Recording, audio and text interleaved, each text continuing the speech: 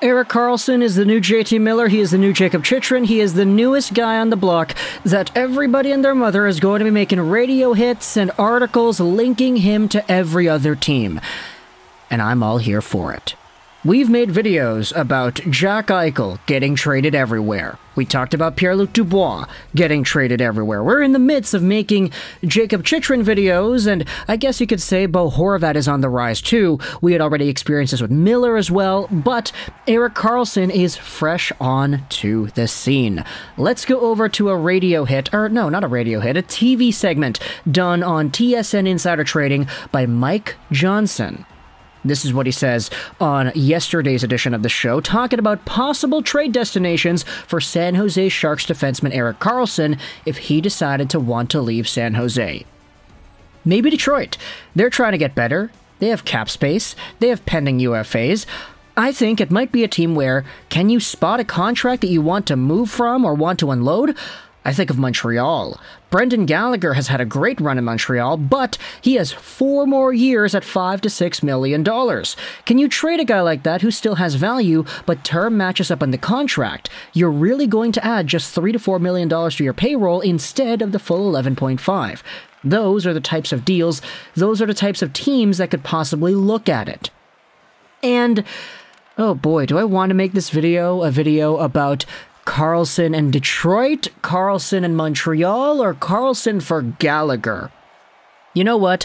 I'm all in the business of self-preservation here, and I know the Red Wings fans have been very eagerly, patiently waiting for me to make more videos about y'all's team, but just for the sake of keeping things fluid and individualistic, let's go out there and talk about the idea thrown out here by Johnson as to whether or not the Habs could trade Gallagher for Karlsson.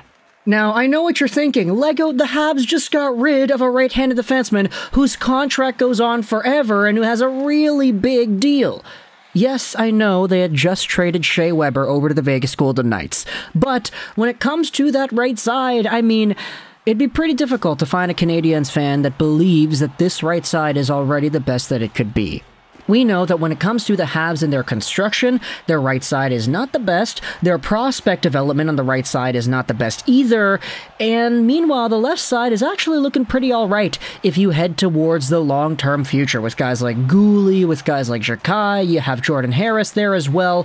The right side, though, doesn't have that same level of confidence. Now, I'm not going to go out there and say that Erik Karlsson is a bona fide young right-handed stud, but he happens to be a right-handed stud that's signed on for a very long time, and who is the best defenseman in the NHL right now in terms of overall points, and one of the best players, period, in terms of goals. He's kind of slowed down his goal scoring the past little bit here. He's no longer on pace for, 60 goals on the year. He's on pace for 46 now, but his overall point pace has actually increased a tad too. He's got 24 points in 18 games played. He's on pace for 110 points, which is crazy when you acknowledge that this Sharks team is so bad. And when it comes to the Sharks admitting to the media that they're going to be fielding offers for Karlsson soon, one may wonder, is a guy like Brendan Gallagher enough of a trade chip to go out there and trade for Erik Karlsson? Now, obviously, it's not going to be Gallagher by himself. We had talked about the Brent Burns trade from San Jose and the entire package that was involved for him. If you want a refresher, Brent Burns was traded over to the Carolina Hurricanes in exchange for a pretty okay-sized package. It was Steven Lorenz, goalie prospect Eetu Makiniemi, and a third-round pick. That's all it took for the Carolina Hurricanes to take on Brent Burns. But of course, if you're trading away a guy like Karlsson, the guy's a little bit better, the guy's a little bit more expensive, and the guy goes on until 2020... what is it, 7? Yeah, 2027. He'll be 37 years old by the time that contract expires. Now, of course, that's not Shea Weber bad, but it is still kind of bad. And at the same time, we know that Karlsson is a much more effective offensive point producer right now than Shea Weber was towards the end of his career. Although on the flip side, you know, Weber had his leadership tendencies, he was a rock in his own zone. Karlsson is not necessarily a rock in his own zone, he's kind of just a free bird in the offensive zone. That's why he is getting the amount of money that he's getting, because he is so good at creating offense from that opposing blue line. But either way, if you're going to go out there and trade for Erik Karlsson, you have to be very sure that what you're getting is not just something that you'll be happy with for the short term. You have to be confident that Karlsson, in the way he's playing right now, is going to continue as he gets older, which is honestly kind of, I don't know if I want to say it's realistic or not, because Karlsson is on pace for a career year. He's never broken 100 points before. The closest he got to was 82 points in 82 games played in 2015-16. And the guy was, what, 26 years old when he did that? Now he's 32 and he's on pace for 100? So I get it, the NHL has changed, but seriously, you're going to have to make sure that this season from Karlsson in San Jose for a bottom feeder team on pace for 100 points, that this season is not just a one and done, and that you're really getting this type of a player for the long term, because 2027's a mile away, isn't it? Now, going over onto returns, for Brendan Gallagher, I'm not too sure if this is really a guy that the San Jose Sharks would think is the most valuable type of asset that they could acquire.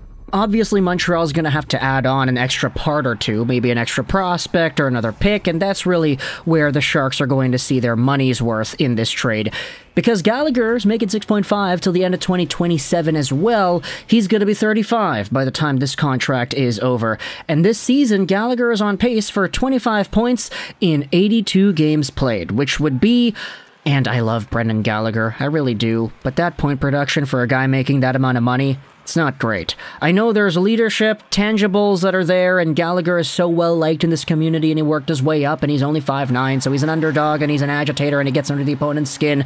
There's all that and more with Gallagher, but at the end of the day, you are just not getting your money's worth when you acknowledge what he's doing out there on the ice and how he helps the team perform. I know he's an important guy, and I know people love this guy. Even when he had 6 points in 22 games when they went to the finals, nobody was complaining about Gallagher, because him, Danault, and Tatar on that first line absolutely did their job in shutting down opposition and letting the rest of the Canadiens forward core do all the scoring work. It's just unfortunate that 30-goal, 50-point Brendan Gallagher isn't really here anymore, but of course we still acknowledge the very significant emotional impact that he provides the Canadiens.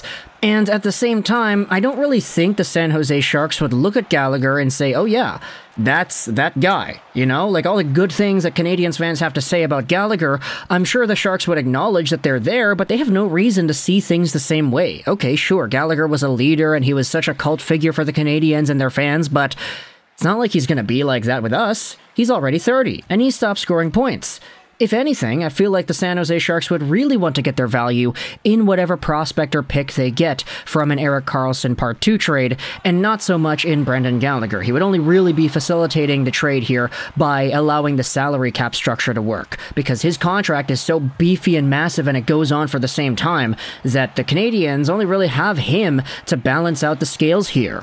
At the end of the day, though, I do think that there would need to be some more additional pieces if Montreal were to go out there and acquire a guy like Karlsson, even if you don't have any salary retained. If you retain salary, all of a sudden that's even more capital that you're going to have to send over to San Jose. And ultimately, I feel like the Sharks might be able to get a bit more if any playoff team or bubble team is super desperate to get a right-handed defenseman that can score at a 100-point pace. Montreal would automatically have Erik Karlsson as their best defender, and he would probably be manning every power play until the end of his 27 contract. But at the same time, there are going to be other teams that can give that same opportunity too, and some of these other teams might be a tad desperate. So we'll see where exactly this goes. Of course, it's just Johnson on TSN throwing an idea out there saying that, hey, if Gallagher is the guy, then that would make sense. And also, it has to kind of be this type of deal with this type of team that already has a contract that they're willing to trade away.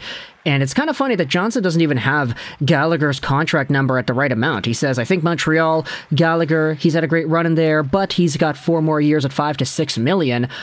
I mean, he's making 6.5, so that's a lot higher than 5 to 6 million. I guess if you're going over to like the salary actually paid, it varies, but yeah, he's making $9 million in 2024, 2025. That's kind of crazy.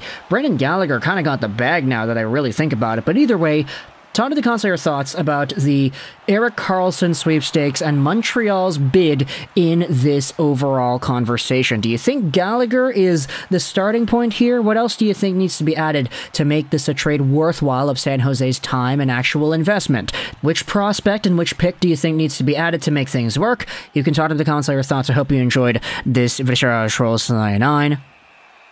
And bye.